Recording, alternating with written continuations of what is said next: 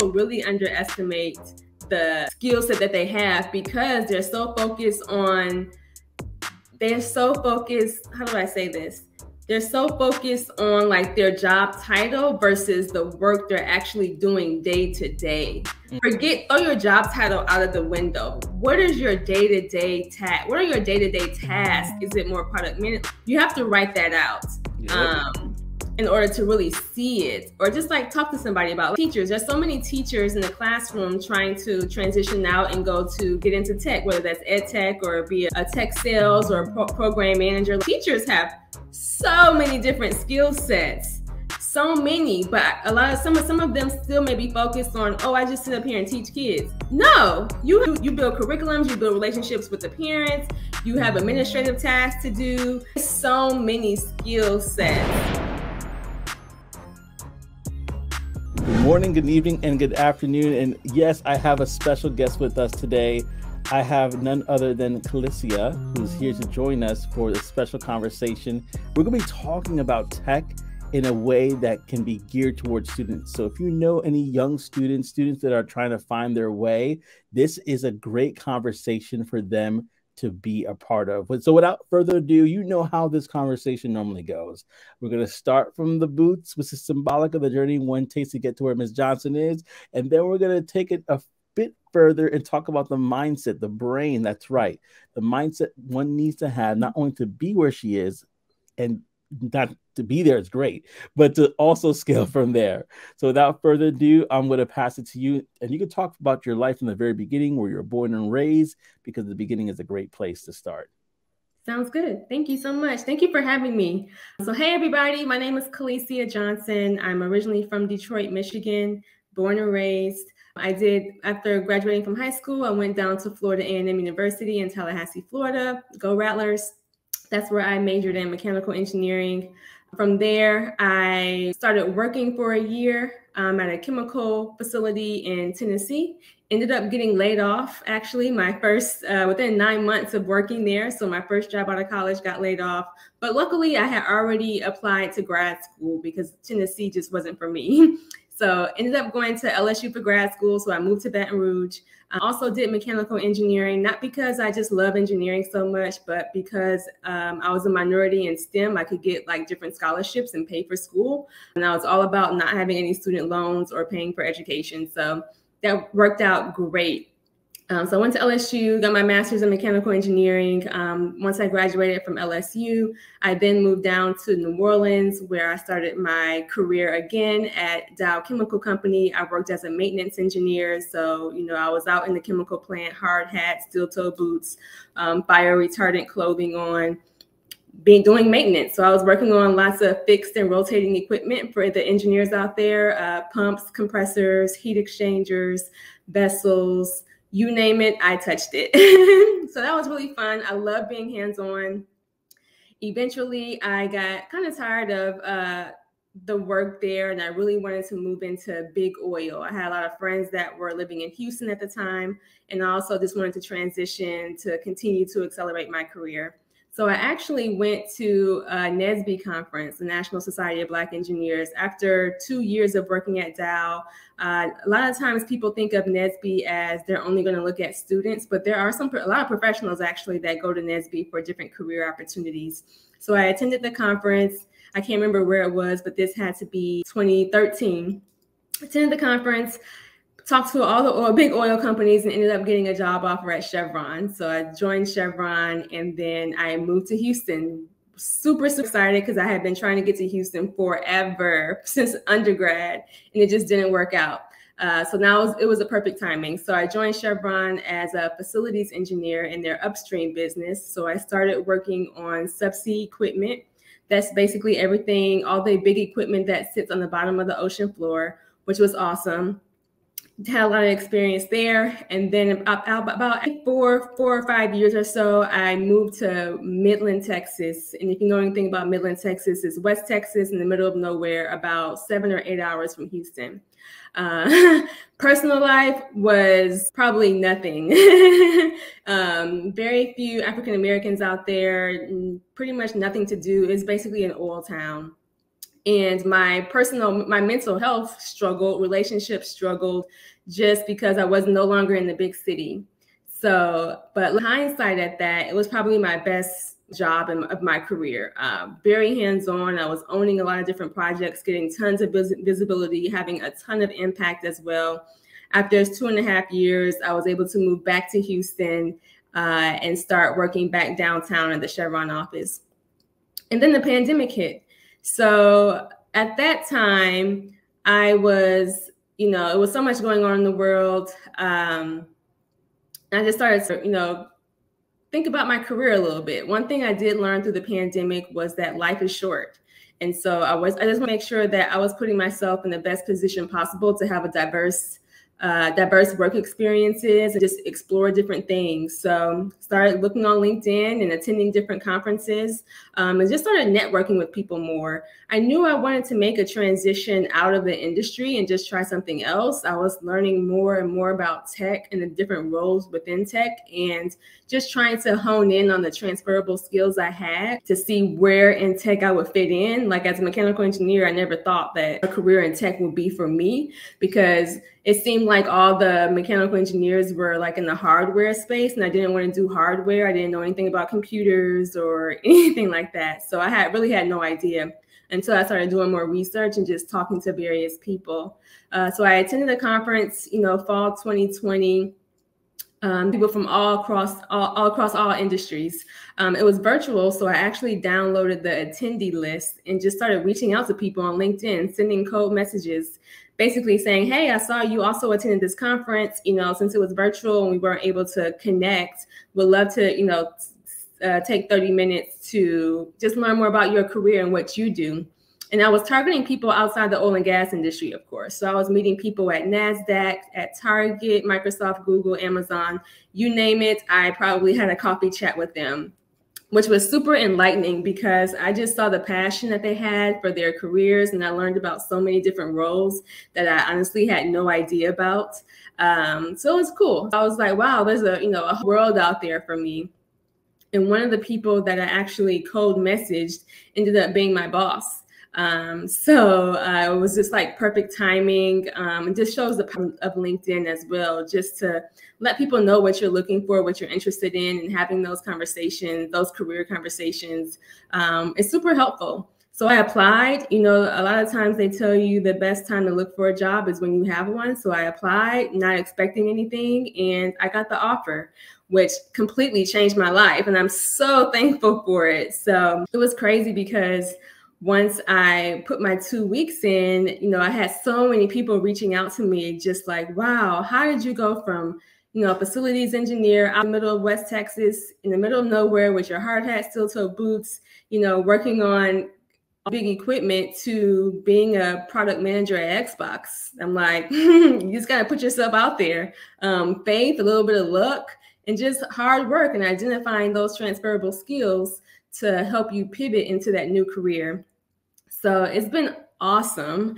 I've learned so much just being in the tech industry, so many different roles. And we can get more into that later, but that's my story. So hey there, thank you so much for watching this video. This video is actually sponsored by Course Careers. So whether you're interested in breaking in as a tech sales representative, if you're interested in actually doing IT or digital marketing, not only do they have free introductory courses for you right now, go to the description and check that out, but they also have $50 off that you could get through me, Joseph 50. That's right, $50 off through Joseph 50. So if you're interested in getting into that course, any which one, whether it's, again, tech sales, IT, or digital marketing, look no further. Go down to the description below, click on the link, and sign up right now. What are you waiting for? I love it. Oh my goodness, you got me laughing here. You got me pausing. You go like, oh wow. No, this is what tech stories are made of, right? And the reason why I say that is because a lot of people that I have come onto this platform, they talk about it and they're like, hey, I got my job through networking. Like I was either a lawyer, I was either trying to become a sales engineer, you name it, and it was the power of networking. So listen, y'all. This is another evidence right here before you, another testimonial coming through that networking changed the game for Calicia. And that's amazing. Oh, but I gotta go back and peel the onion. That's what we do here. We peel the onion back. And so Let's do it. I'm laughing because you basically like, hey, they were offering more money. That's why I became a man. That's why I decided to go into mechanics. I was like, oh, that's so smart. So talk about how that was, because I know that's going to be a really big part of your story. Getting into college, can you talk about that transition there? How did your story unfold there? Yeah, well, growing up, there was a program called the Detroit Area Pre-College Engineering Program. The acronym is DAPSEP, and my mom had me enrolled in that since middle school. It was every Saturday morning, we'll go to an engineering class, and I was in there for like, say, 6 weeks. And then every summer throughout high school, they would have programs, like residential programs for high school students to stay at Michigan State, University of Michigan, various colleges throughout Michigan, to just teach them engineering and get a feel for like what campus is like, staying on campus. So, and then, you know, Detroit is a motor city, right? So my dad was in automotive, so that's pretty much what I grew up. I grew up wanting to be in the automotive industry because that's all I knew. And then of course they always say, well, you like math and science, you should go be an engineer. So that's kind of like how I fell into it. I feel like a lot of women in engineering has someone in their immediate family that's an engineer that kind of exposed them to engineering. So that's how I got into it. I knew I wanted to go to an HBCU. Both of my parents went to an HBCU. My dad went to South Carolina State and my mom went to Spelman. So I pretty much just applied to HBCUs and got into Florida A&M, which I was awesome, super excited about. So I went down to Florida, which was a complete culture shock for me freshman year. Florida was so different from Michigan. And I had a great time down there. No, Florida's a lot of fun. It could be depending on where you are, but no, absolutely that's amazing, because it's true. Like what you're exposed to will kind of allow you to see what you can obtain, or at least in your mind, oh, that's what I could obtain. And so, you know, Detroit basketball, the fact that, you know, you were able to be exposed to all that was happening in Detroit, the Motor City, and be able to translate that to mechanical engineering, which is, you know, I hear, I'm not gonna lie, I haven't seen a lot of, especially women of color in the mechanical engineering field, which is really cool for me to see. Yeah, you won't see a lot of them. Even though I went to Florida A&M, our engineering school is actually combined with Florida State. So our engineering classes were still 100 people in there, with maybe about 10 or less FAMU students. And then out of that 10, it was even less females. So I think I was like one of 3 or something like that in the class. So yeah. Wow. These programs, when you're talking about the fact that there's that many students in that class, these programs can be highly competitive. Did you feel the competition being mixed in with not just HBCU students, but also students from, as you mentioned, the state? No, not really. I didn't feel like it was any competition. One thing that helped me during school is to have friends that were at least 1 grade ahead of me. Smart. So I'm like, you know, every school year, every semester, I'm like, hey, do you still have your old tests, your old exams, your old labs? And sometimes the teachers kept it the exact same year over year. And that helped me tremendously. But it was just always good to have, you know, like a big brother or big sister ahead of you, just kind of teaching you the ropes. So that was super helpful. But no, I didn't think it was competitive at all. No, that is the hack right there, because it's true. Professors don't be changing it every year. They be like, listen, it took me hard enough to make this 1 copy. Y'all gonna just have to like, copy A, copy B. That's it. I'm not doing anything extra. Right. Oh man. And so I'm thinking about the way you just kind of painted that vivid picture. You know, you get into Chevron, you're doing all these different things, and then you're in the middle of nowhere in Midland, Texas. And so there must have been a lot of soul searching at that time, I would say, for yourself. Wouldn't you agree? My first year, I used pretty much all my Southwest points. I went ahead and booked every weekend. I was flying back to Houston, but eventually after that first year, well, I didn't have any more points left. So then I had to start paying for flights, which was super expensive. You know, I was living in the heart of Houston at the time before I left for Midland. But when I moved to Midland, my rent was more expensive out there than it was in Houston. And then the flights were ridiculous. So yeah, it was just like, why? It was just like, why am I here? Why did I accept this job? It was lots of questioning that, like, why am I here? I know God has a purpose for me being here, and I can't wait to figure out what it is, because I am miserable. I felt like I just had like lots of momentum in Houston going on at the time. I was involved in so many different organizations, and I'm like, wow, it's like that FOMO that I had, when I was all the way, 7-8 hours away. I felt like I was missing out on everything. And, when you aren't around, people were like, it's like out of sight, out of mind. So I didn't want people to, it was hard for me to tell people that I didn't even live in Houston anymore, because I still wanted to be invited to different events and invited to this and that. So for a while, I didn't tell anybody I even left, because they would still see me every weekend. But after traveling every weekend, just living out of a suitcase pretty much, it was just exhausting. So I had to just accept it for what it was. My boss and my management knew that I wasn't very happy there, but I just tried to make the most of it. I knew I was there for a reason. And like I said, it ended up being one of my most favorite, most impactful assignments that really helped me to, continue to get promoted and things at Chevron. Yeah, and that's the thing I was going to point out, is just that we sometimes, and I'm using myself, Joseph here. You could be the Joseph that's in the prison and you're like, why am I here? But then you rise up to be second in command in Egypt. And so it's kind of that situation where, that time of cultivation, that time of soul searching, like we just said, it really does refine you to make you into something that shines bright. And if you're watching this and you're saying, hey, I feel like I'm in that place, I feel like I'm in that position in life where I am tired of my situation, I'm tired of my circumstance, I don't want to be here, I don't want to do this any longer, then this is a conversation for you to dial in. So go ahead and use the comment section as your notepad. Write down notes that you've been here and just say, you know what, I want to change this, I want to change that about my life.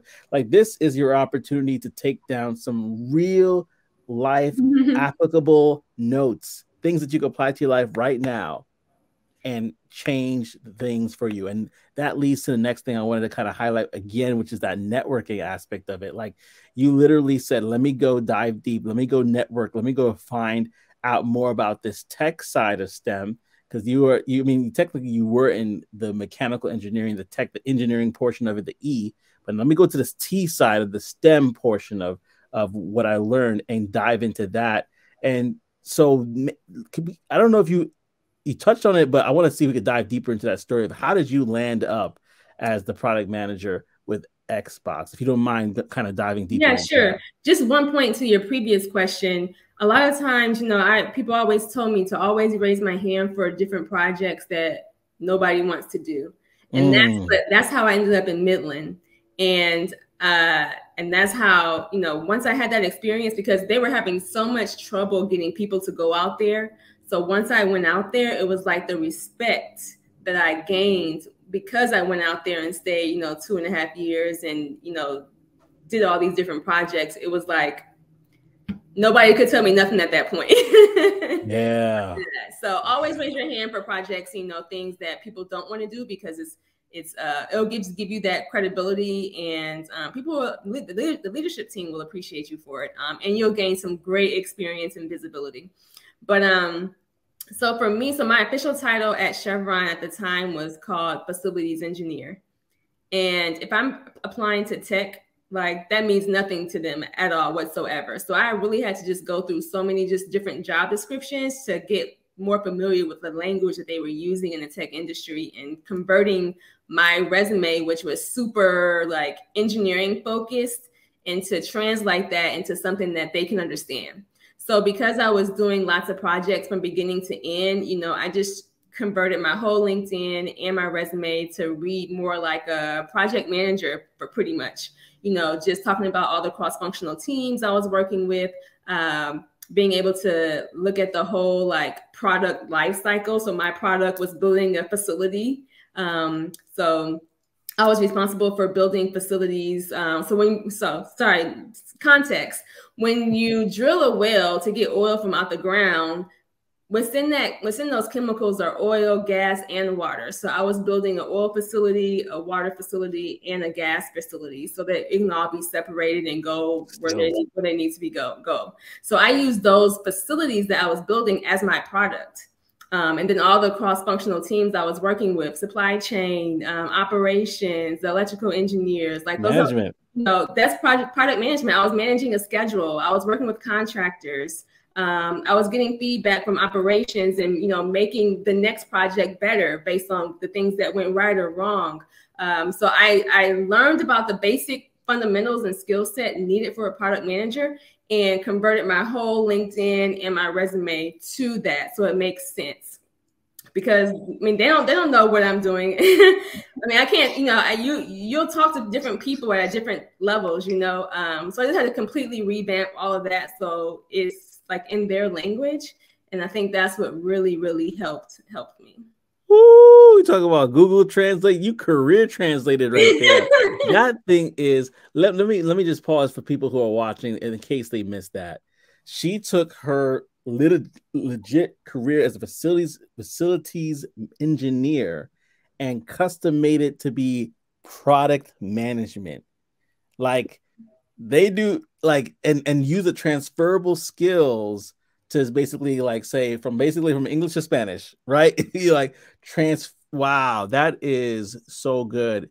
Y'all need to some of y'all need to go back and listen to that portion again and write down notes. Like, I'll give you permission to pause, go back and do that. Because I hear a lot of people saying like, I can't get into text because I don't have the background. I don't have the experience. I have whatever. I mean, you don't realize the value that for the things that you're already doing. Yes. Could you talk about that? Because I can sense it already. You're like, let me get on this. Keep going. Talk about this. Yeah, no, that is so true. People really underestimate the skill set that they have because they're so focused. How do I say this? They're so focused on like their job title versus the work they're actually doing day to day. Like throw your job title out of the window. What is your day-to-day task? What are your day-to-day tasks like? Is it more product management? Like you have to write that out in order to really see it, or just like talk to somebody about like teachers. There's so many teachers in the classroom trying to transition out and get into tech, whether that's ed tech or be a tech sales or a program manager. Like teachers have so many different skill sets.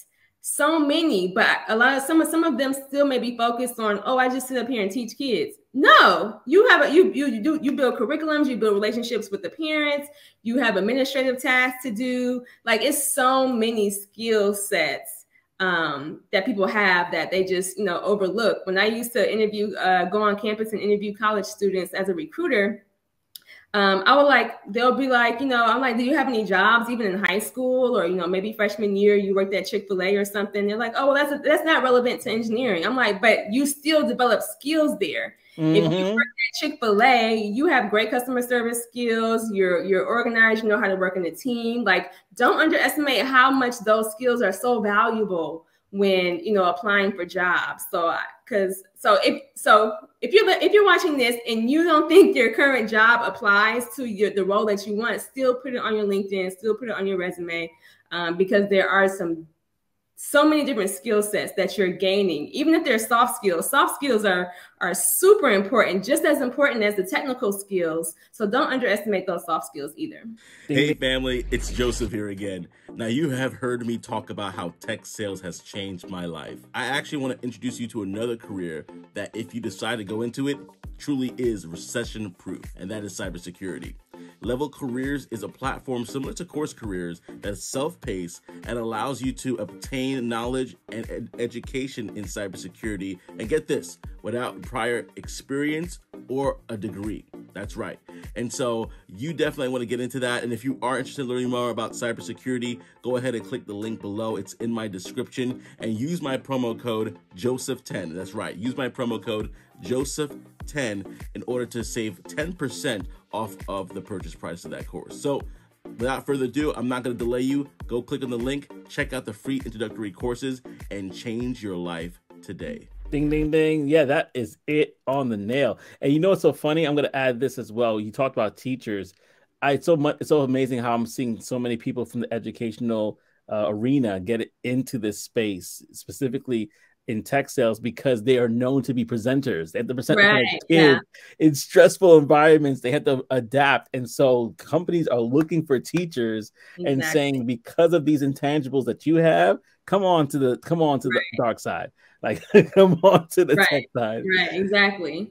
Oh man, this is so good. And I know I'm gonna have you on for another whole Q&A and something like that later, because we're gonna get into a lot of the stuff that you're doing that is really changing the game and helping people. And you kind of alluded to that a little bit about you recruiting, talking to students. So we're in that recruitment time. Yeah. Because I don't want to jump ahead. I'm trying to get all the nuggets right. So let's talk. Actually, let me pause. I'm gonna hold that question. Let's talk about facilities management. You transitioned into being a product management. What were the good, bad, and ugly? Of course, whatever you can talk about, but the good, bad, and ugly of the tech industry that you're like, oh man, people need to know about this. From my experience being in this field. Well, I would say that imposter syndrome is real. You know, me coming from oil and gas, going to tech, a software company, huge software company at that, like I didn't know anything about tech, data centers, CPU, GPU, and no, I don't know how to code. No, I don't have any certifications. Those are other things that a lot of people ask me a lot about how to transition, which we need to talk about that too. But imposter syndrome is real. And it literally took me a solid year just to figure out what the heck is going on here. I went from a company that had about 40,000 employees to Microsoft that has over 100,000 employees. So just navigating the company, all the resources available, all the benefits, meeting people. I think my first month was just nothing but coffee chats with people on different teams, just learning more about what they were doing. So imposter syndrome is real. And, when you join an organization, you want to have immediate impact. You want to just do a deep dive. You want to jump in and get things going immediately. But I was so thankful that my boss, he already knew, like, you're going to need time. And I'm so thankful that he reminded me to just give myself some grace. Give myself some time to just learn the organization and, feel my way through it, because I needed that. But I can totally see how some people can just be overwhelmed because you're in all these meetings. People are so smart, and you may not feel like you're adding any value, or you may feel like you don't belong here, but you do. It just takes some time to just get used to everything. So I would just say, give yourself some grace. Imposter syndrome is real, but you'll get through it and find your way within the company. You get through it. I'm not trying to get sued for copyright infringement, but the song. Count on me, right? Anyway, so you get through it. No, you absolutely will get through it, because imposter syndrome is real, but do not let it cripple you. Right. Don't let it freeze you up. Don't let it make you run away flight. You got to fight, right? You got to fight through it. Oh, the next question you brought up, I'm going to bring it up right now because I think it's so good. How does someone transition? What's the right way to transition? I don't think there is a right way to transition. I think everybody's path is different. One thing I do like about the tech industry is that everybody's journey to tech is different. We all come from so many different backgrounds. When I joined Microsoft, I didn't even ask people what school they went to anymore, because not everybody went to school. So it's like, I work with people that have zoology degrees or used to work at Sam's Club. Like, there's no right or wrong way to pivot. You can go get certifications if you want. That's fine. I'll always tell people to look at the job description. If the job description lists like XYZ certification in the preferred qualifications, okay, well, maybe you should go get that for that particular role to be competitive. But I would say it's not required. But networking is key. Networking is key. No longer are we in the days where you apply online and just sit back and wait for an email response. Like, use LinkedIn, use Indeed, whatever platform that works best for you. I even think that TikTok recruiters are on TikTok now, just getting jobs out there. So use the resources, use social media. Networking is so powerful. There's so many conferences now. And quick plug, but Google has conference scholarships. They have a list of, you can apply, students and professionals can apply on Google's website to be sponsored to go to a conference. You can select up to 3. They'll pay for your flight, your hotel, and have you experience the conference. So I recommend everybody to go take a look at that. A wide range of just tech conferences to attend throughout the year. So get some face time, make an investment in yourself and buy that flight, buy that hotel, pay for that registration, and just get some face time with some of these recruiters at these different conferences. So I hear people do the certifications, I hear boot camps, I hear apprenticeships. All of those are good. And just getting some face time with recruiters, looking on LinkedIn for hiring managers, and just building those relationships, I would say. So if you're looking to pivot, make sure that you're tailoring your LinkedIn profile. A lot of recruiters are starting to find candidates through LinkedIn.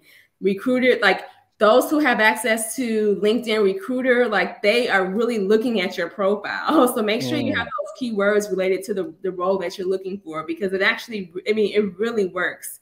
So this, and making sure, you tailor everything to the role that you're seeking. So that's what I would say. Whew. I was still stuck on the Google will pay for your hotel, gonna pay for you if you get through. And I've heard of it, but I didn't know they're gonna pay for all that. I thought it was we'll pay for your conference trip. No, Google was like, we'll pay the whole thing. Yeah, that is. Listen, y'all. Do not say that treasure troves were not discovered here. I'm just saying we've been excavating. We've been finding you some treasure chests and all sorts of gems and diamonds in this ruffle here. So let's go into something that I heard you say. You were recruiting and you spoke to students. Is that where your passion for seeing students break into this tech space grow? Where did that passion come from? It came from that. So when I was at Chevron didn't have full-time recruiters like a lot of tech companies have. So they would just send out an application to the engineers and say, hey, is anybody interested in going to this conference or going to this school to recruit for full-time and intern roles? And I always raised my hand. The first year I was there, I was raising my hand just because I wanted to get that experience and go back and be on the other side of the table to recruit students. So I ended up getting on the team that recruited at Georgia Tech. So I was on the Georgia Tech recruiting team and eventually made my way up to recruiting team lead. So every September, we would go to Atlanta, go to the career fair. We'll do the info session. We'll do on-site interviews and recommend students for internships or full-time roles. So I just fell in love with just talking to students, sharing my story, helping them navigate this whole career space. I love talking to students at the career fair. And after so many interviews, after so many career fairs, you start to kind of see what's really going on there. And just the confidence level in students, it got to the point where within 5 seconds of, meeting a student that was in our line, I can already tell if they're going to get an interview or not. And just the importance of a student attending. I just used to have so many tips for students when they attend career fairs, making sure that, if we go to if we're doing an info session and we're going to the career fair, try to go to both events, because I can like you, but if we have limited interview spots, I need someone else to compliment. If I say, oh, Joseph deserves an interview, they're going to ask me why. So I need my teammate to also have spoken to Joseph and be like, yeah, you know what, he was really good. Let's go ahead and put him in. So just talking to one person on the team isn't enough, but you actually have to, go talk to a lot of other people, because when we come together and try to figure out who's going to get these limited spots that we have, it's good that more than one person knows your name. That's how I fell in love with it. Actually just started, I eventually started loving to doing that more than my day-to-day role. So I would just do more and more of that, volunteer to go fill in at other schools or just other conferences, and just really help students and really connect with different organizations on campus as well. So just so that they can get exposed too. So that's how I fell in love with the whole recruiting space, the whole career development, professional development space for collegiate students, and which kind of led to me starting Student Career Studio. Yeah, that is so good. Student Career Studio. We're going to talk about that in a second, but I want to go back to something you said. Yeah. Advocacy. when you have somebody that could advocate for you, that says, hey, you know, I spoke to them, they're good, let's interview them. And that's what happens when you meet people such as Calicia and also other people within your network that can advocate for you in rooms that you may not be able to get into, and open doors and possibilities for you that you may not have been able to open for yourself. Absolutely. Whew, that is so good. So let's go, because I'm itching for this part. We're here, Student Career Studio. Can you talk to the people about it? For those who don't know what Student Career Studio is. Yeah, Student Career Studio is a 501c3 nonprofit organization where we provide collegiate students opportunities that their campus career center doesn't know about. So we fill in that gap. So for example, I'm in Houston, so University of Houston, Texas Southern. The students at Texas Southern do not have the same access to companies and just resources like the students at University of Houston because of funding, because maybe companies will go to University of Houston Career Fair, but not come to Texas Southern Career Fair, you know, so we're here to fill that gap. We're here to let students know that regardless of what school you attend, you should have equal access to opportunities across the board. So that's where that's our why. And just so I can clarify for those that are listening, is this, let's say this is basically, sounds like it's for college age students. So basically your junior, senior level college age students that are looking to kind of go into a career. Is that that's what this is geared for? Even at freshmen, any collegiate student. Yeah. Gotcha. And this is a question just in case somebody's wondering, like, hey, you know what? I didn't feel like college is for me. And I'm leaving high school now. Would it be something that I could take advantage of as well? Would that be for somebody as well, or it has to be somebody that's in college? Most of the opportunities that we share are for college students, but actually, maybe 2 weeks ago, we did share an apprenticeship that Google was hosting, where it was not for people in school, it was not for people that had a degree, and it was not for people that had more than 1 year of experience. It was people who, you know, didn't have a college degree, weren't pursuing one, and was interested in tech. So every now and then we do come across a few opportunities like that we share as well. That is so cool. I'm going to have all of this in the description below, so definitely check that out. But I'm not going to leave you guys hanging. I actually want to pull up on the screen the website here so you can check it out for yourself, Student Career Studio. And as I go through this website, feel free, Calicia, to kind of speak on things that are here. But I'm just going to basically speak on what I can see. Bridging the gap between opportunities and students. So you see student opportunities here. There's places for people to donate over here, and we're going down. If you click on that student opportunities, it'll take you to all of our current opportunities. The links directly to the application and the information is right there. So I know, like, even for me, when I try to find opportunities that take you, there's so many different clicks and twists and turns just to get to the actual page. So we want to make it easy and convenient for you all. As well. So they're recognizable brands here, y'all. There's Netflix, there's Google, there's all sorts of things here, and there's scholarships here as well. I see. Yes, we just we do an annual scholarship. This is our 6th annual scholarship cycle. We awarded 15 students $1,000 scholarships. So we gave out $15,000 this year. We do it every spring. So stay tuned next year for the application. And this adds up. Listen, y'all, I'm still scrolling. But this all adds up. So if you're thinking like, man, I want to get one of these scholarships, if you're a parent watching this and you have a student, a son or daughter who's in school right now, this is a great opportunity. So definitely click on the link. Definitely do research, because we know that it takes money to go to school. We all feel it afterwards, especially when it's like the side maid's knocking on our door. So this is a great opportunity to ease that burden there and get into some great, Cisco Network Academy. I heard of that. It's not good. Scrolling on my side. Oh, I'm sorry. I forgot to share my screen. Thank you so much. So yeah, I'm busy. Like, I'm having a good old time. Oh yeah. So this is where all the links are to the actual opportunities. So you have scholarships, scholarships to go to conferences. United Negro College Fund has a Domino's Pizza scholarship that we just posted. Netflix has a boot camp. So yeah. Spotify, like, these are recognizable brands, ladies and gentlemen. So if you want to definitely check this out, I definitely encourage you to do so. And I'm going to go back to the website here so that you can, and I'm going to share it. so you could actually see it. that was when you click student opportunities. Now, Right. if you want to say, hey, I don't have any sort of students underneath my belt, but I want to donate, there's actually a tab for that as well. And I believe it leads you to this section here, which I'm going to share right now on the screen here. And this is really cool.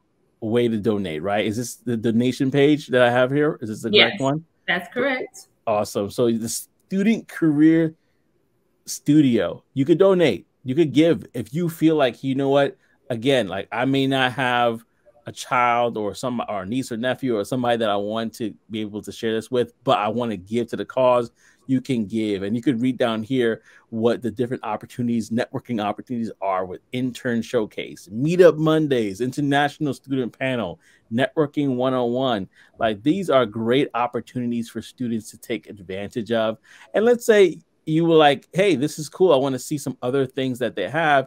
Look at the Instagram page. The Instagram page is definitely full of information that you can just read at a glance and see a bunch of different things here. Let me click on this one, for example. The Trailblazers of Change Scholarship. The requirements are there. Like, this is really, really thought out, really, really well done. Like, everything is like right there, so you know what to expect if you want to go for this particular scholarship. So, like, definitely, ladies and gentlemen, take advantage of it. And please I'm kind of going crazy right now on my end. That's why I didn't realize I wasn't sharing with you, because I'm actually like, oh, look at that, I'm drooling. But please share, if you want to share anything that I might be missing here. I'm going to go back to the website, and then you could, of course, let me know if there's anything you would love to highlight here. Yeah, sure. So just some of the events that we usually host. So every fall, you mentioned the Intern Showcase on the donation page, which should be a little further down as well, should be highlighted. So that's one of our signature programs, the Intern Panel. Yeah, so the Intern Panel is hosted usually every fall, September or October. And this is where we have students who have interned over the summer talk about their experience. A lot of times when companies come on college campuses, they give you this, great presentation. Oh, the company is great. They talk about their benefits and everything. But the Intern Panel, we talk about we get answers to the real questions that you have. A lot of times when companies come on campus, students, they're just trying to get on the interview slot, right? They're not gonna, they feel a little intimidated. They don't want to ask the wrong questions and things like that. But the Intern Panel, we allow students to hear from other students. So we talk about, what was the culture at the company? Some of the type of projects that you worked on. Did you have a mentor? How did you feel throughout the summer? Do they pay for housing? Do they cover your flight to get out there? How much did you get paid for the summer? Did you like it? Did you really like it? Or like, does the company live up to the hype? Things like that. So we answer real questions just to give students more of an intimate space to get real answers about various companies. It's always an insightful conversation and gives you a much better insight into what it is to work for this company. And it gives you insight into the type of opportunities that are out there. So we usually have a diverse panel as far as like industry that the student worked in, and as well as like their major, to cover a wide range of opportunities. So it's a really, really good program. So stay tuned for that this fall. Oh my, this is invaluable, ladies and gentlemen. You got a recruiter panel. You're talking to recruiters. From college.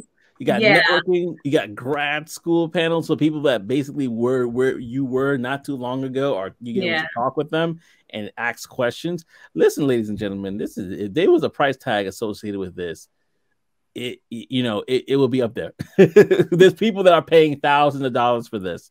And this is a resource being provided to students. And look at that. We've helped our students get to Boeing, Dell, you name it. These are really reputable companies. And I know the list goes on and on here. 3M, American Express. These are companies that you have seen and heard of. Like, listen, ladies and gentlemen, you guys want to tap into this for sure. Let me see if I'm missing anything here, because I want to squeeze out all of the juices out of this, right? And so, I didn't even click on this. This is like the list of scholarships. Is this the same link that from before?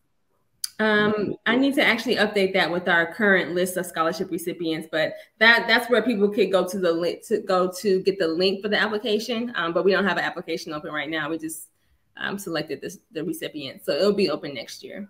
It's all good. It's all good. Yeah, this is still great. So with that being said, I think there's a lot that we can do for our students. Like my heart, specifically for me, like I said, there's a lot we can do for our students, and my heart is kind of geared towards that 18-year-old, maybe even the junior in high school who's like, you know what, I want to go to college.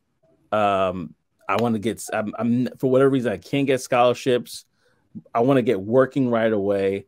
And for me, I was like, okay, what are your skills sets? And then I would talk to them and they'll be like, okay, this and that, you know, I sold this, whatever, working at, like you said, it could be a Subway shop or whatever. And I'm like, hey, have you thought about getting into tech sales? Because many companies, they don't require you to have a degree. They, you know, if you could come in with some sort of training, they would hire you. And there's, through the course careers, that's the boot camp that I went through. There are 18-year-olds that are literally making six figures and right in tech boot camps and in tech companies, working in tech sales in different areas like that. And so if a person that's listening, I definitely want you to check out Student Career Studio, especially if you're in college, especially if you're doing that. If you're a student that's in high school that does not feel like, you know, that right now college is not the thing for you, depending on whatever circumstance you have, definitely check out Course Careers. We do tech sales, IT, and we also do, which is a big one, the digital marketing as well. But IT has been like one of the biggest ones that we've been doing. People have been like literally like coming in like clockwork, getting jobs through the IT program. And so there's options for you out there. And that's why we have these conversations. Yeah, for sure. And I love your story because it says exactly that. Like you literally took your work experience and said, huh, this kind of like, it's like a puzzle piece here. It's like Tetris, it fits here. And you were able to become a product manager for one of the largest companies in the world. In human history. Like when people think about tech, they automatically think about these big tech companies, you know, but tech is not a company. Tech is like your day-to-day role. You can be in tech and work at a hospital. You can be in tech and work in hospitality. Think about, like, I use Open Table to make, you know, dinner reservations and restaurant reservations. But think about the technology for that. You know, how they check you in and find a table for you using that user interface on that system. So tech is everywhere. Any industry, there's tech. So just think about it from that standpoint. You don't have to always go shoot for these large tech companies. There's benefits of working at a small startup or working at a smaller company as well. So don't underestimate that as well. So, man, it's like tech is life. That's what it sounds like. Tech is a part of our everyday life. It's everywhere. It's part of our everyday. It's part of our everyday life. So yeah, tons of opportunity too. Yeah, this is so good. I mean, this is so good. And with that being said, family, you've heard it here. There's so much in store for you and for those that are college age or in college right now, and you want to kind of find these different avenues. This is right up your alley. So definitely lock it with Calicia. Could they reach out to you on LinkedIn? Is that okay? Like, I respond to all messages. Feel free to look up my name, Calicia Johnson, on LinkedIn. You just made me think about something else too. Oh, so for a lot of students who don't know, you know, where they want to go work or what they want to do, just look on your phone and look at the apps on your phone. All those companies have opportunities. A lot of them have internships. I saw Cash App was even hiring interns. I'm sure most people have Cash App. So think about like the apps on your phone. Those are companies. They need everybody. And if you're not going into a technical role, you can still be in tech. There's still accountants. There's still business people, business development. He said sales, finance, even psychology. You can still be in tech. Pretty much any major. I work with theater majors. They're producers for the game studios. Like any major, even music. Video games need music. So we need people in music. So don't underestimate or don't be so narrow focused on your major. Think about what you want to do with the impact that you want to have.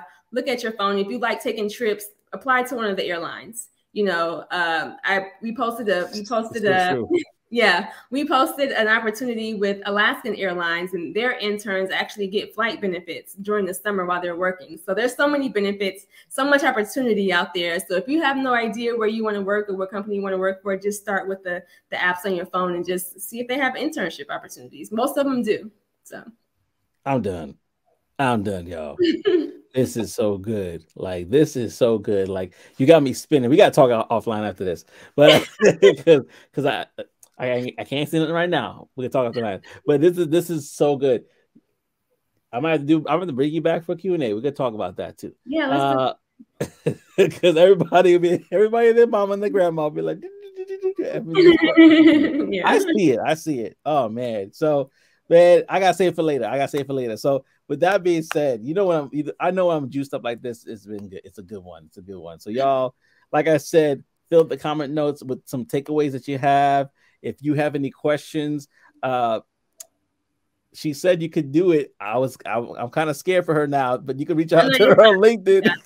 Hit me up on LinkedIn. I live on LinkedIn, so LinkedIn that's my bread and butter. So feel free to reach out anytime. That's what I'm here for. A lot of times, like, I still message people and don't get responses, you know. So I'm always about climbing that ladder, but also extending my hand to those behind me, so we can all help each other rise up to the top. So I'm always here. Use me as a reference.